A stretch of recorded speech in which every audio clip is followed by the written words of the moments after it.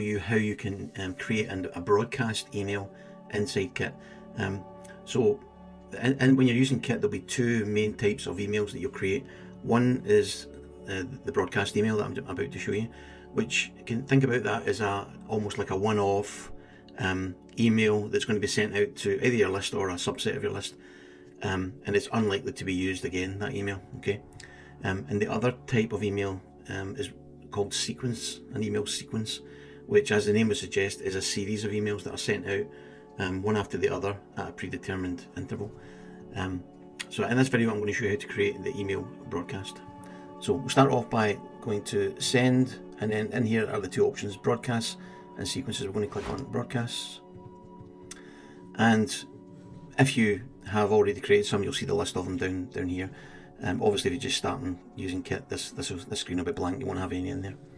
So I'm going to go ahead and create this, click this button that says new broadcast. It pops up the editor, the email editor, and it uses my default email template to let me start typing my content. So let's imagine I'm going to send, what I'm actually doing with a broadcast is sending out, let's say, a weekly email. So I might send out a weekly newsletter, let's say every Thursday. So when I create the content for that email, I'll literally just sit and type it into the editor here. So I mean, I'm not going to do it just now, but you get the gist. You can basically type in whatever you want in here, and then you can also add in other elements. Okay, so and the way to do that is this little plus sign here. If you click on that, you can see the other things that you can add in. So I'll just give you a flavour of some of the things that you can use in your emails that I use. If you wanted to take someone to a digital link somewhere, you could add in a button.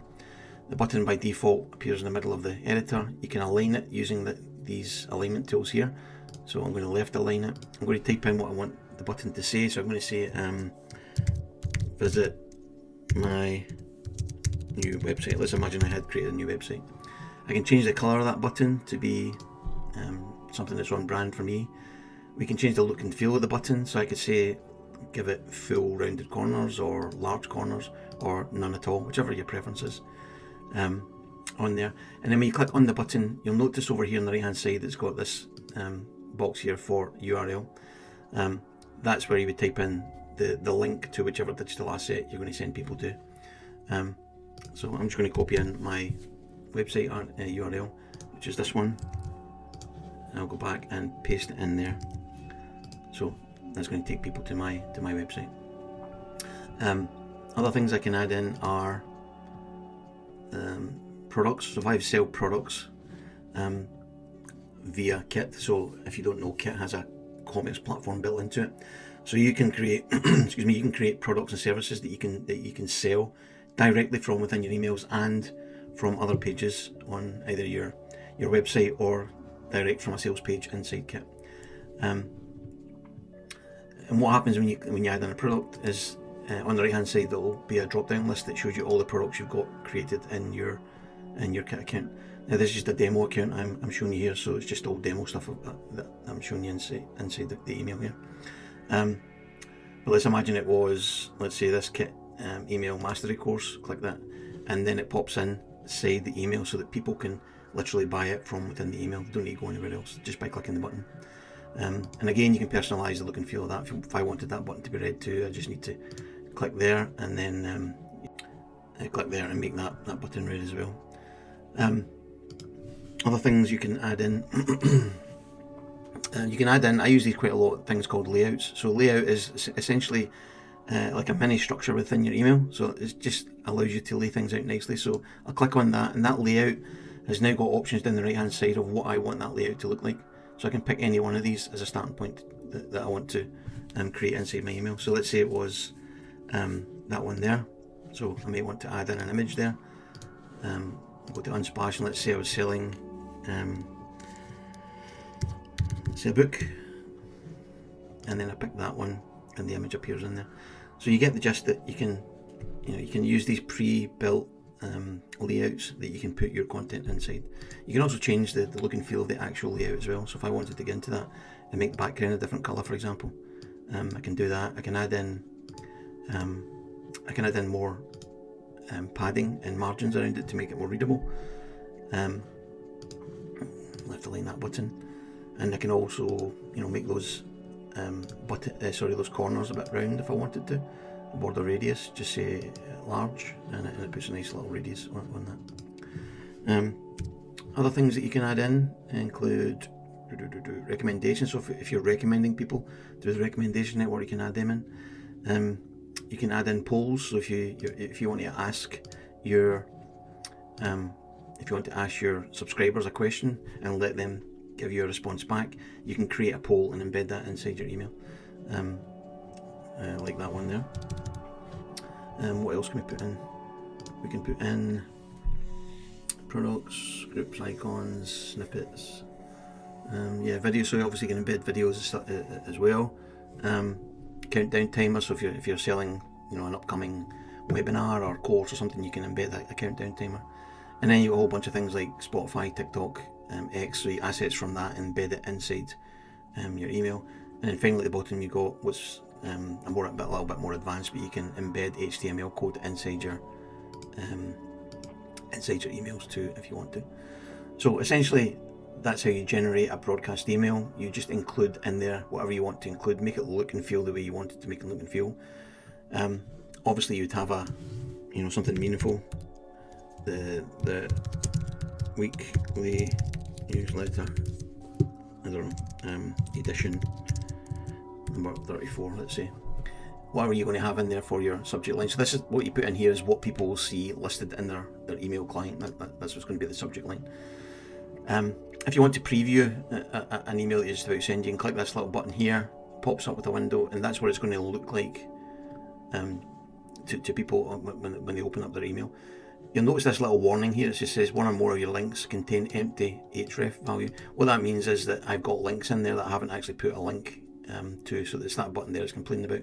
I've got to check out my studio and it's not got a link underneath it. So that's what it's warning you about. Essentially, when you open up this preview tool, you can toggle the top right corner whether you want a desktop view or a mobile view. So that's what the email will look in mobile form. So it gives you the opportunity to make sure it's still readable and legible for your subscribers. And then you can actually send yourself a test email.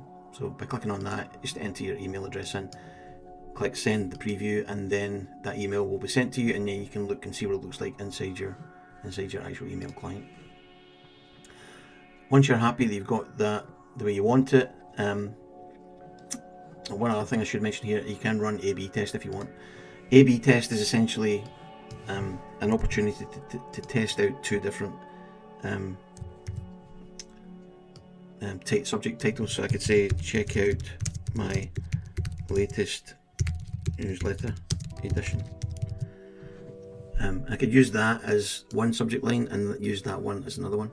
And then what happens is Kit will then send out, and by default the settings are in here, it will send out 15%, sorry, let me say that again, it will send out the email to 15% of my email list, or 15% of the people I've selected to have this email, using subject line A, and it will send another 15% out using subject line B, and then it will wait for a predetermined amount of time.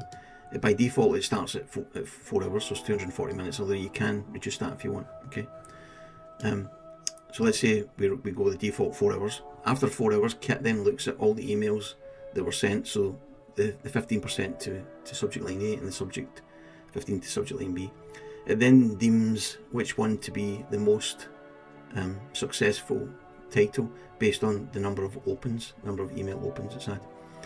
And let's say in this case subject line B1, let's say that was it had the most opens of all the 30% that was sent out. Then the remaining 70% of your emails would be sent out using that winning subject line. Okay, so that's the way A/B testing works. So once you're happy with you've got the email you want it, click on continue, and then you're presented with two options. Do you want to send it out via email? Do you want to publish it to the web? Or you can do both. For the purpose of this, I'm just going to show you how to send it out via email. So by default, you've got all subscribers selected. You can see I've only got 38 in this demo account, but they're all selected. I wouldn't send it to these because they're all fictitious email subscribers. So essentially what I would do is, just for the purpose of this test, I would say when first name is John, and you can see it's got 3 subscribers. Now I might want to reduce that further. I might want to say email address contains brokenflows.com. I'm down to 1 subscriber, so I can send that email to myself. When I get down near the bottom, I can, so you can, just to clarify that, you can use this matching criteria to get to the number of people you want to send your email list to. By default it will be sending now, although you can schedule it, so if you click on that little pencil you can pick a date and time in the future and have it delivered at that time. Under the advanced options, the one that you probably want to use in here is this thing called preview text, sometimes sometimes referred to as a pre-header text. Essentially think of this as a secondary subject line, a subject title. So it's like the co-collaborator to your subject line. This is going to be shown inside the email client of the subscriber, but it won't actually appear within the email. Actually, you might say something like, you'll want to check out the latest kit features, something like that. So I might put that in there to accompany my newsletter. Once I'm happy with that, then all I need to do is click continue. So I'm sending it by default. Click continue. It's going to pop up with a summary and say this is what you're just about to send. Are you happy with this? So this is the subject title.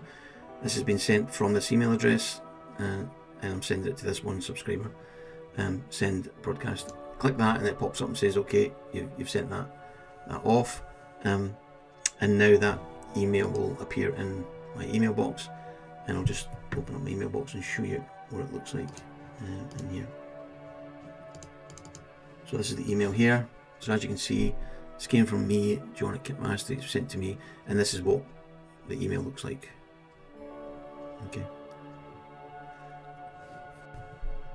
So pretty straightforward how to set up a broadcast. I mean, what you send inside your broadcast is really only limited by your creativity, your imagination, what it is you want to send. Right, so that's how to create a broadcast email inside your Kit account.